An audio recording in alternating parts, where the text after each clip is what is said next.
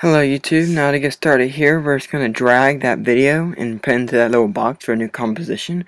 You're going to click, make sure it's highlighted, click layer, new layer, solid, make sure it's white, and go ahead and click OK. Now, there should be a little box with a triangle like that, so just go ahead and hold down on it and go to the ellipse tool and make yourself a nice size circle for your energy ball. Then after that is completed, click on the little arrow for the mask, then go down to transform. Then you're going to bring your little ticker all the way to the beginning of where you want your energy ball to start, about right there for me. Keyframe opacity and bring your ticker one frame back and bring it to 0. That way your energy ball starts right at the beginning. Then bring your ticker all the way to the end and the keyframe, bring it down to 0%.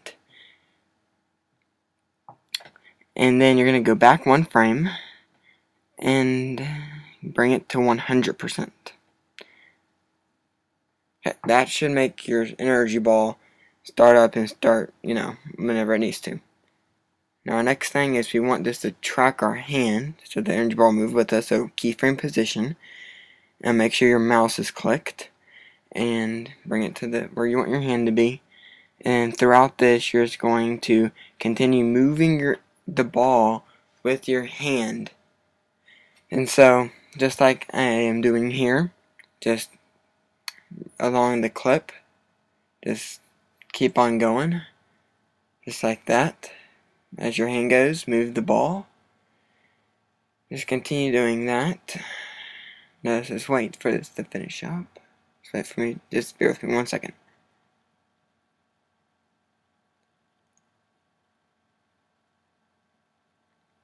Almost done here. Just give me 1 second, guys. Okay. And that's almost done. Now bring it up and down a little bit whenever your hand is sitting there. Make it look like it's floating. That's also a good tip. Okay. Next step, we have our thing. I'll track our hand. Pretty nice. I like that a lot. But we need some effects. So we're going to go to effects. Here in a second. Okay. Click effect.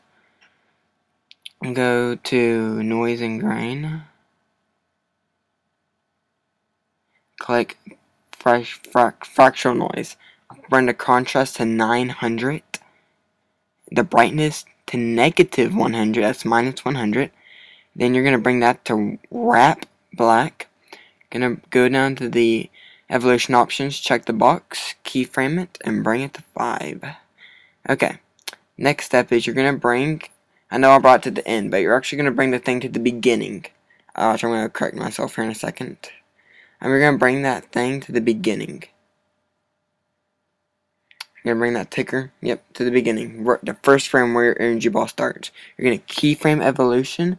Then you're going to bring the ticker to the end, the very end, the last frame of the energy ball. The very last frame. And then you're going to click that little button right there. And you're going to bring that to 10. Okay, and so, we get a nice warp effect there. Pretty nice. Okay, let's go back to, we can go ahead and click that arrow down, go to Effect now, and you're going to go to Blur and Sharpen, and you're going to go to Radial Blur. You're going to bring that to 150.